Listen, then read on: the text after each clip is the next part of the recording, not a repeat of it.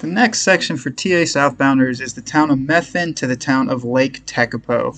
And strap in, because this video, one, is going to be long just because of the sheer amount of miles, but also it is very heavy with logistics and kind of obstacles along the way. So when you leave the town of Methven, it is a harder hitch out. We did try our hand for the first hour, but there's really not a whole lot of traffic leaving that town on a given day. So you may end up having to walk those 7 to 8 miles back to the official alternate. You may also get lucky, but I would not just rely on a hitch. It is a quieter road, so depending on what you do, you'll end up getting back towards the alternate. There's this little shelter or like bus stop area that if you time it for lunch, you can take a nice lunch in there. But this is the official alternate. It's the continuation of the alternate around the Rakaya River. Again, some people do decide to shuttle this. We decided to walk it. It comes down to your preference, your prerogative. So it's all road walk this day, depending on your miles, of course. So it is very flat road. You're just kind of on the banks of the river. There's not a whole lot of elevational change along the road. Highly recommend bringing more water than not. It is dry, dry, dry, dry until the last mile or 2 to 3 miles when you reconnect with the official TA. A lot of farms along the way, a lot of farm-friendly dogs.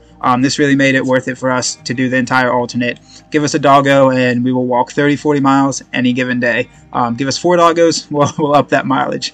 Anyway, it's informational, not jokes. So the road continues on, and it's just really flat, as I did describe. You can hold a very standard pace, 3 miles, 3.5, 4, just very dependent on what you want to do with it. You could jog it if that is your prerogative. Again, depends on your preference. This is the Rakaya River, and you get better views along this side of the road than the other side. So when we were walking this road, we were scoping it out, and again, from our perspective, it is a braided river, so it looked like we could have possibly picked channels to get across it.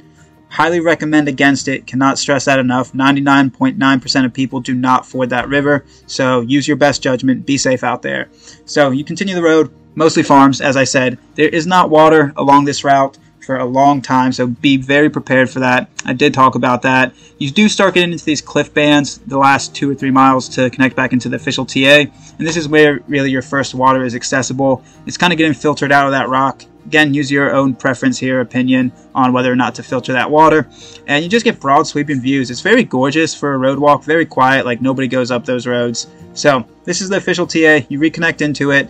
Pat yourself on the back. Either way, if you forded the river, got a shuttle around, walked it, you're back on the official TA. So when you rejoin the official TA, you almost instantly start a climb, and the climb is a few thousand feet, and it's graded initially pretty easy, but then it does get steeper near the top. The first few miles from that TA sign itself is thicker track, and don't get too discouraged along this portion of track because it's not going to remain this way. But that first mile, 2 miles in there, a little bit of kind of cross country with those orange posts because there's no beaten down single track and you're just very in thick brush. But eventually it does open up into this portion, and it's pretty much 2-track the rest of the way up to the top of the climb and even farther down, ultimately down that trail. And this I kept in here because of that bull. You are in a bull's field, so just be aware about that. Give him his space, be respectful, and yeah, just give the bull its space. So this is the climb I was talking about. You came down all the way from that valley. You can see the Rakaya River in the distance. Really gorgeous up here. Epically, epically gorgeous. So this is the official top. And the official top, there's no really signpost. It's just you peek out and you hit this kind of saddle where you have a couple rolling hills for a little bit. It is a pseudo 2-track kind of cross country, as you see here. There's 2-track underneath Magpie's footsteps right here. It's just harder to see with those tussocks. But then it opens up into really well-paved 2-track, or well, beaten down 2-track somehow. Don't know. But there's these privies, and the first shelter you hit is this kind of A-frame shelter. Again, it's only a 2 bunker. It's about 4 to 5 miles from where the official TA picks back up at the entrance to the Rakaya River, or where that road started. So if you get there early in the day, you can push up that climb and have a little shelter at the end of there. Water is abundant through here, at least for this first portion of this section. This day, you have some elevational changes, but being on 2-track, that first climb of the day, you can hold a pretty standard climbing pace. And then it kind of drops down into these valleys down by the river floor. Every so often you'll go along the riverbank, but the track itself is pretty good through here. It fluctuates as any track does in New Zealand, but overall the flavor of the track is pretty consistently good until you hit the hut that I'm pointing at right now. This is Common's hut. And if you thought you were really moving at a good clip today, this is where your pace will drastically change. Nice hut. It kind of has standard facilities. It has some water, camping outside, bunks. A little bit on the older side, but if you need to stay there, that's your preference. This is where your miles change. The next river. It is not a nice riverbed with a 2-track. It's a beautiful riverbed, but the track quality is almost non-existent. You are fording back and forth between that river from bank to bank to bank, ultimately the entire time you're in that riverbed. Really not any track. You aim for those orange posts that I've talked about prior, and you just pick what side of the riverbed you want to be on, ultimately. There's no beaten down track. Again, I didn't see any. I don't think any other hikers found any. It can't be built into the sides because of just all this washout. Sometimes you're just wading directly in the river, and you got to be okay with that.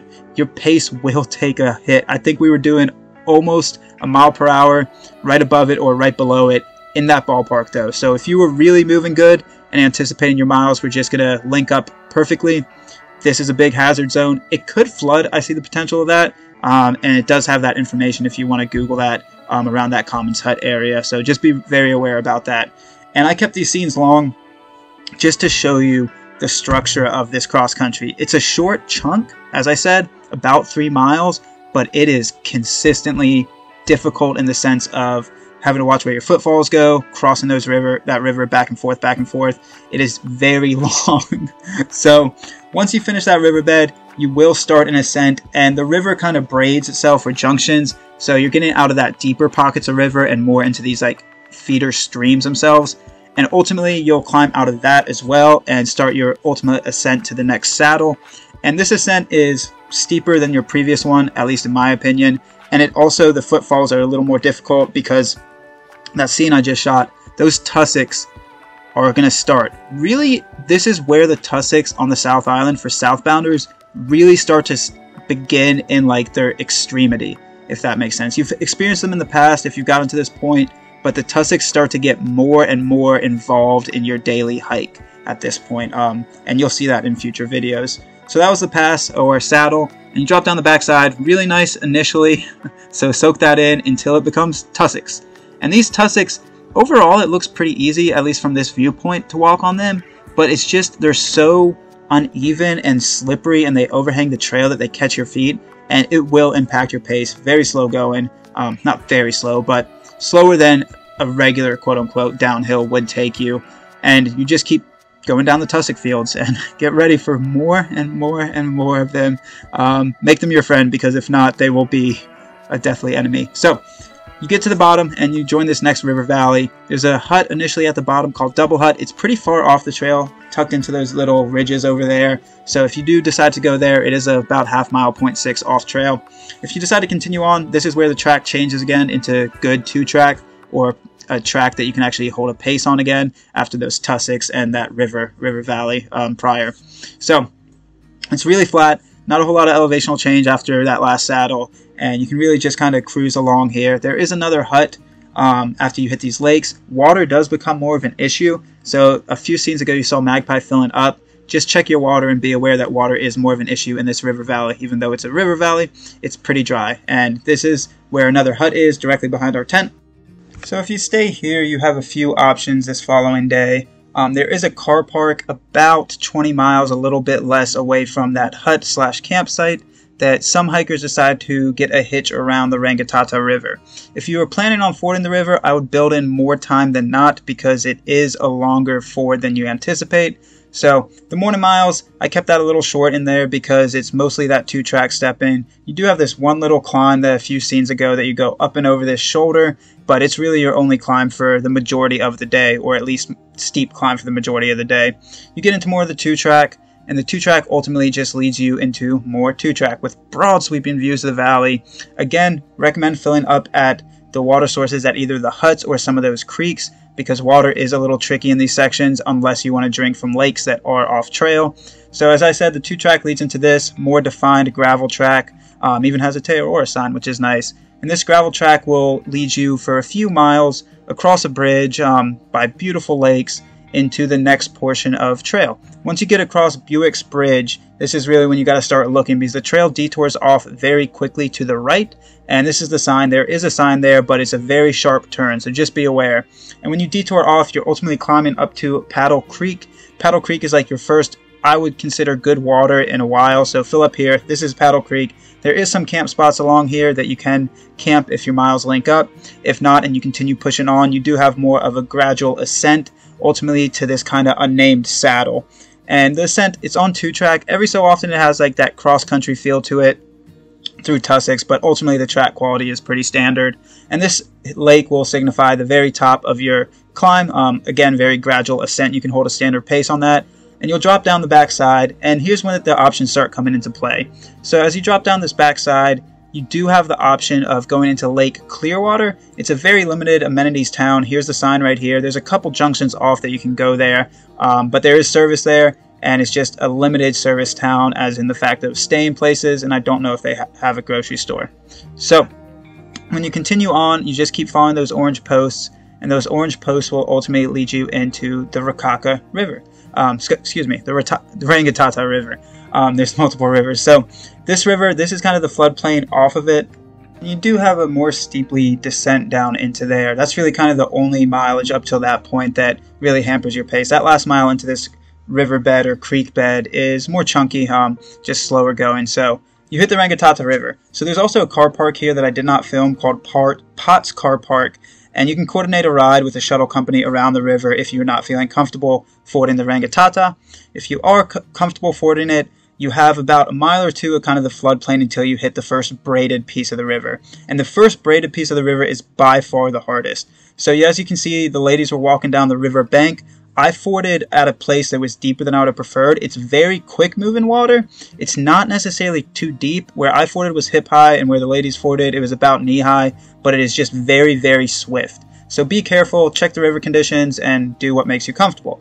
You have more fords, but honestly that first one was kind of the big hurdle. The rest of the fords get anywhere from shin high to right below knee high, and they're not moving nearly as quickly. If you get across that first braid, I don't want to put any false information out here, but if you get across that first braid, you're almost guaranteed to be good to go. Again, river conditions change all the time. Please check the conditions before going for it. So if you get across the Rangitata, it is kind of those quote-unquote mystery miles that I've mentioned in New Zealand.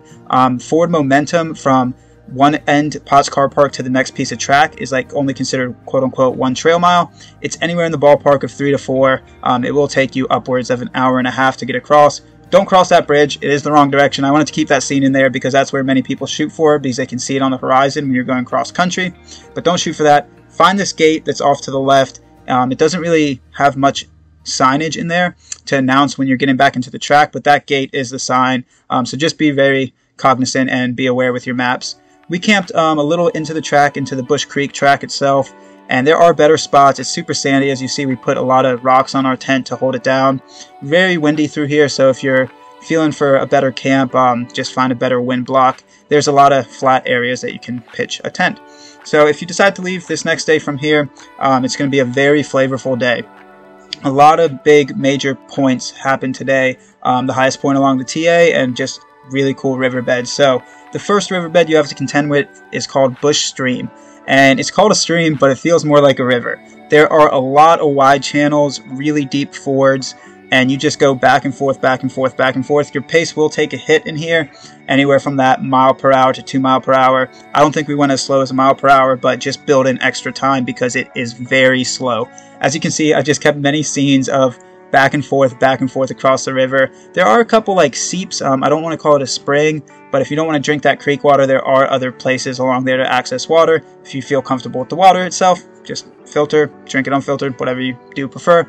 I kept these scenes in here because it just gave me amusement, like I said, to show you how many times you cross that river, or stream. It feels like a river. It is a lot.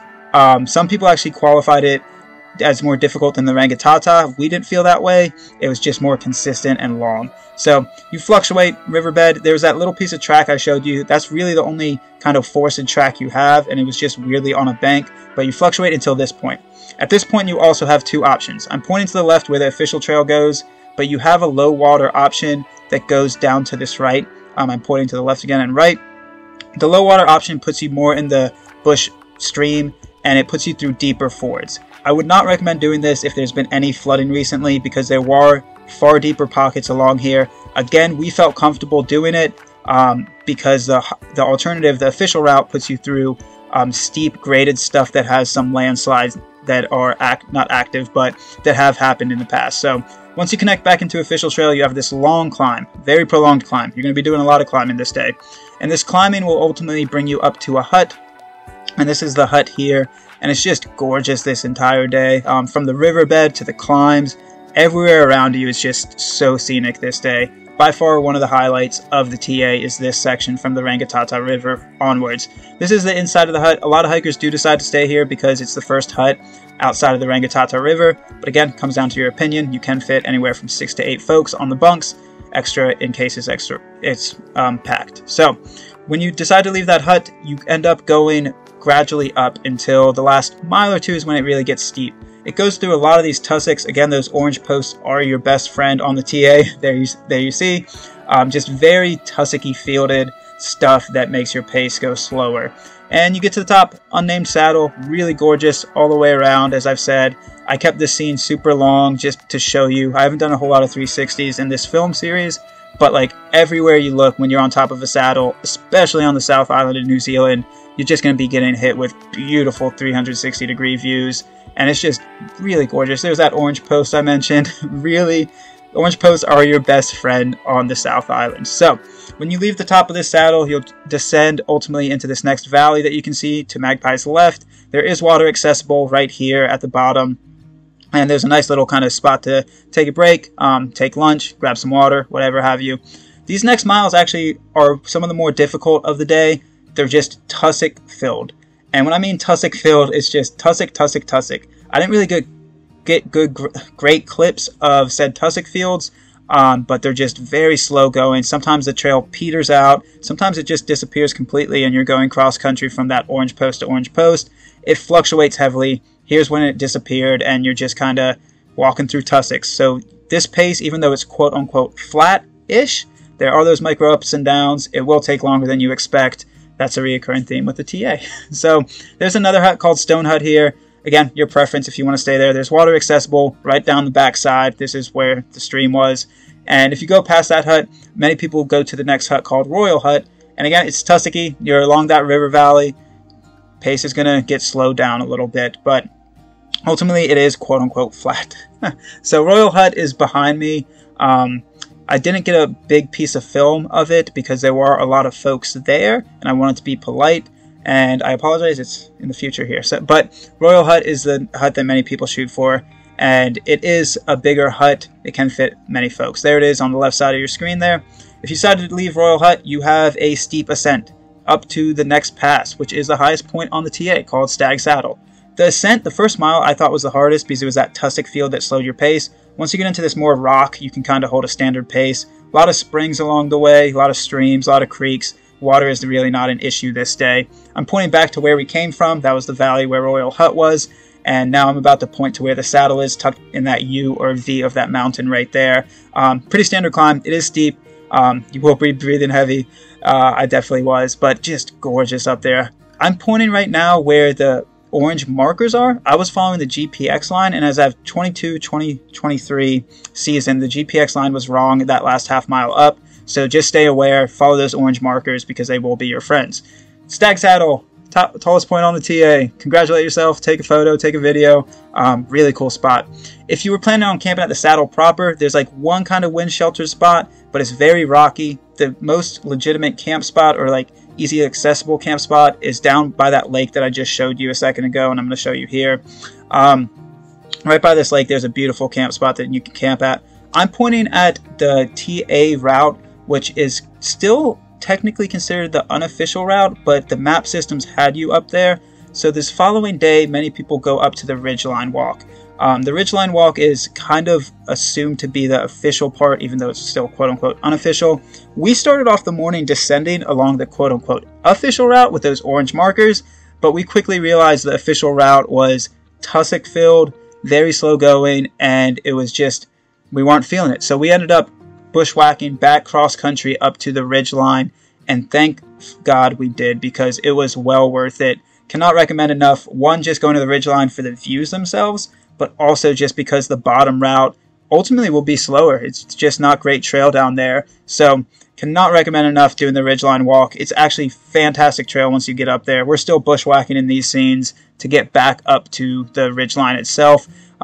We definitely had to do more elevation this day because of our early morning mistake. So this is the ridgeline. Like I said, those scenes are just gorgeous. We had it a very misty morning, so we didn't get those broad sweeping views of the lake, but ultimately it was still very, very gorgeous up there. And as you can see, the track to Magpie is right there. It's really cut in well. We actually ended up seeing motorbikes up here somehow, so that tells you the quality of the track. You can really hold a standard pace on it, and it's not a whole lot of elevation. It's very gradually descending for southbounders, very gradually ascending for northbounders. And there's that 360 again. It's just Lake Tekapo, as you're approaching it, is just a gorgeous, gorgeous approach. This is more of that ridgeline track. And again, the official track's to the left down in the valley where you saw Magpie, and we didn't see much signage down there at all. So it comes down to your personal preference, opinion here, but cannot recommend the ridgeline track strongly enough. From the official saddle, Stag Saddle, you will have to also kind of do cross-country to it, but you're used to that at this point. You still connect back into the official track. Those orange posts become your guided line again, and you descend more tussock fields. Oh joy. So you'll hit an arrow that points your way, and you're ultimately approaching this very old hut. I think it was built in the 1800s, which is really cool just for the historical value. I'm pointing at the creek and ultimately the route that goes down there. This is the sign of the official route behind it, and yeah, as you saw, there was no trail. So you just get those beautiful valley views with those mountaintops in there. And this is the hut I was mentioning. Very small, very old. It could fit 4 people, 5 if you're pushing it. So just pick your pace, pick your place you want to camp and continue on. If you decide to leave that hut, you have one last steep climb of the day before you're smooth sailing. You go through this river valley to approach it, and it's easier quality track until that climb, and you're just getting through beautiful, beautiful places. So this is the river that you cross right before the start of your ascent, and here's the ascent. Very steeply up out of that river valley, but it's very small. It's only anywhere from a half mile to a mile to ascend to the top of this tabletop, where you get those broad sweeping views and you get easier trail. Now you get into the portion that the track just continues to get easier. Every moment that you take a step closer to Lake Tekapo, every moment that track quality gets better, you can hold a higher pace. So if you're feeling for that shower, laundry, food, you can hold a standard pace up here. We have heard about people that have camped on these tabletops. Again, it's very flat. Pick and choose where there's no tussock so you can pitch up your tent. There is water accessible up here. There's a stream you cross before your final descent into the town. So if your miles link up that way and you want to get a little closer to town, there are places that you can pitch a tent or just cowboy camp or whatever you prefer.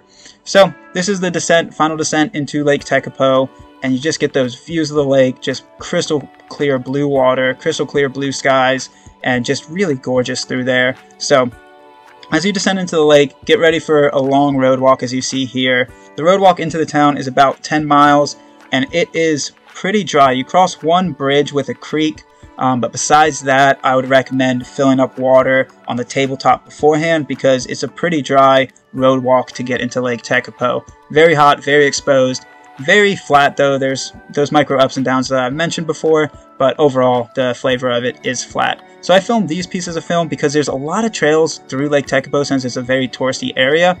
So just be aware when you're following the trail that you're staying on the correct one. There are a lot of twists and turns in that last mile to 2 into town. So just check your maps and make sure you're staying on the correct trail that you want to be on. And this will ultimately bring you into Lake Tekapo. Lake Tekapo, very big tourist town, a lot of amenities. The amenities like motels are pricier because it is such a popular town. There is a holiday park about a mile outside of town that you can camp at. Would recommend booking in advance. It gets very popular during the summer months. We got one of the last tent sites again. And many people decide to do a bike from here. And I'll talk about the bike in a future video, but this is Lake Tekapo itself. It has a lot of restaurants. It has a 4-square grocery store. By far one of the best 4 squares that we had hit to this point. So you could actually do a full resupply out of here. And this is the holiday park. Again, a mile outside of town, off trail proper. But rest up, get some food in you, and get ready for that next section because it is going to be more of that riverwalk, more of those valleys, more of that flat stuff, and it ultimately will bring you into some really good stuff. So this is the camp spot.